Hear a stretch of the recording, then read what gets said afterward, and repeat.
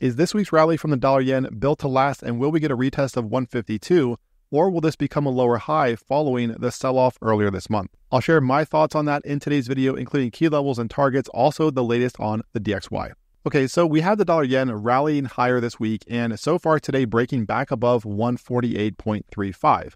So right now, the market is rallying above this key level right back here, which has been incredibly clean on the daily time frame, with the one exception right back here. But I'll explain in a moment why this was an anomaly in my opinion, and why today's rally could be significant. But first, as always, if you guys are enjoying this content, be sure to subscribe to the channel and click that bell icon for notifications. Don't forget to smash the like button. So the reason that this back here, in my opinion, was an anomaly is the candle that preceded it. Okay, so this big green candle right here left behind a huge imbalance, because anytime you get a large candle like this, chances are it tends to get filled. Okay, think back here. This green candle right here filled through this area. Even back here on this breakout with this candle, this eventually filled as well. And you're even seeing the same thing now with these big red candles from earlier this month, where we're getting the fill of those imbalances. So in my opinion, this back here, where you saw the dollar yen break above this, okay, close above it, close back below, and then back above, this was due to this candle right here and the imbalance that had developed following that move. So in my opinion, what I'm getting at here is that today's move is significant in the sense that the market looks like it wants to close the week back above 148.35. Now, that could be significant going into the second half of this month, because if we look at the weekly chart here for the dollar yen, we've talked about this before, but first of all, you can see that we have this massive potential ascending triangle that's developed ever since the high from back here in 2022. So the 152 level is significant for the dollar yen for obvious reasons here. And you can see where last month the dollar yen failed to retest that level by 100 pips. So it came very, very close to that level, however, failed to test it. Now, when you combine that with this week's recovery, I think that could be significant, because levels like this that go back several years and are incredibly clean tend to serve as magnets for price. So the fact that we didn't see the dollar yen test that level last month could be indicative of where this market is likely to go. In other words, another retest of 152. Now, furthermore, if you'll notice here, we had highs that developed about 100 pips below that level. So specifically what I'm referring to here is this consolidation that occurred. So between 149.7 and 150.9, this area of consolidation tells us that there are stops above these highs. So these were essentially equal highs. And anytime you get this, you know you can bank on the fact that there are going to be stops above these highs. Now, if we had seen the market retest here and then come back and spike above this level and then close back below, then that would be different, because it would show you that the market took out the stops from back here on that first test. Okay, but it didn't. Instead, we got the market carving these equal highs, which again tells you that the stops that are up here from this first move are still there. And markets seek liquidity. So liquidity, like the stops that are up here above these highs, are also going to serve as a magnet for price. So we have two factors right now for the dollar yen that are telling us, in fact, three factors telling us that the market could be heading up here toward 152. The first one being that a big macro level like this, like at 152, that goes back several years, these tend to serve as magnets. Furthermore, you have the stops above these recent highs up here, this liquidity that is still intact. So two factors right there that serve as a magnet. And the third factor that makes me think we could get that move higher is this move that we're seeing today. Okay, because the market is telling you that it wants higher, at least back here toward these lows. Now, that's going to be a key factor as well for next week, because this is going to be critical resistance for the dollar yen. And to really understand and really appreciate the significance of this area, we have to flip over to the US dollar index, the DXY. So this is something that I mentioned recently in yesterday's video, but you can see where the DXY is breaking back above 103. So this has been a significant level for quite some time now. And you can see where following some consolidation down here, we are getting the break back above. So as of right now, this is a potential fake out here from the DXY.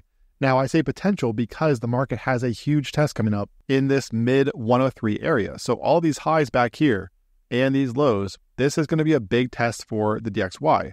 And in my opinion, this area around 103.8 most likely lines up with the dollar yen up here at these lows around 149.7.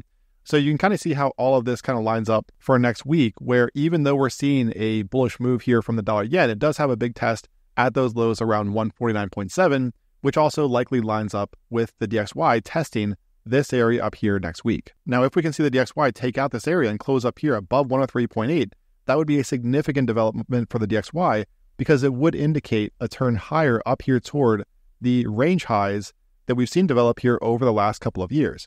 So what I'm referring to is, and we've talked about this before on this channel as well, but if you'll notice back here, we had these highs and we had these lows. So this was very clearly a range that had developed for the DXY. And this move right down here was a fake out where we got the close above.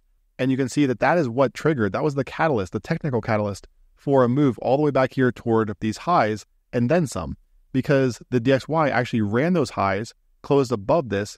And even though you can see these moves right here that dipped below this key level here on the daily, if you go to the weekly chart, you will see that this lines up perfectly on the weekly. So this level was being respected on a weekly closing basis back there. But the fact is that this right here was a fake out and this up here was a fake out. The market was essentially running the lows back here, and up here it was running those highs. It's no coincidence that we saw this year start right here at those range lows. Okay, so the big takeaway here with the DXY with the dollar is that if we see it reclaim this area between 103.5 to 103.8, if it reclaims this over the coming days, in my opinion, and you look at this range here, in my opinion, that means that we are likely to see a run back here toward this high and potentially this area around 106. Okay, because consider this for a moment, right? Everybody's looking at this recent move from the DXY and expecting it to completely fail. And I get it. There's a lot of hate out there for the dollar. You know, let's just speak honestly for a second. There is a lot of hate for the dollar, you know, for good reason for the most part. But we also have to look at what's happening on the chart. So far, we have this move down here, and we've had the reclaim above 103. If you'll notice back here, we had the move above this 104.5 area to close back below. So this was a fake out down here. This right now is a fake out. This too was a fake out. Okay, so we had the low right here, the reclaim. Notice what got tested as new support right here. That gave us the rally. Okay, so you got to pay attention to these things because it is telling you what the market is likely to do next. There are no guarantees, but regardless of your thoughts on the dollar, whether you like it or hate it or you're neutral toward it, the chart is showing you that the dollar wants higher. Okay, because one thing that we have to consider is everybody right now is looking for the DXY to make a lower low after this move up here. So in other words, they're looking for something like this from the DXY. However, consider this. This right here, okay, given that range that we just looked at, right? This was the range that we looked at previously. This right here could be the impulsive move, this the correction, and this could be the next impulsive move. So you have to stay on your toes here and weigh out all scenarios. And this area up here, again, is going to be critical for the dollar. So circling back here toward the dollar yen, guys, just to go ahead and wrap up, again, today's move, moving back above 148.35, I think that is going to be significant, especially because we're coming into the weekly close and we've got two factors that could serve as a magnet for the dollar yen. We've got that macro level at 152. We've also got those stops that are still intact above those highs above 150.9. Be sure to subscribe to the channel and click the bell icon for notifications. Don't forget to claim your 70% off VIP access for daily videos, my help with your trading, see my trades in real time, including what I put on this week on the pound that is in profit, and much, much more. Have a great weekend, guys. I will talk to you again tomorrow in the weekly forecast.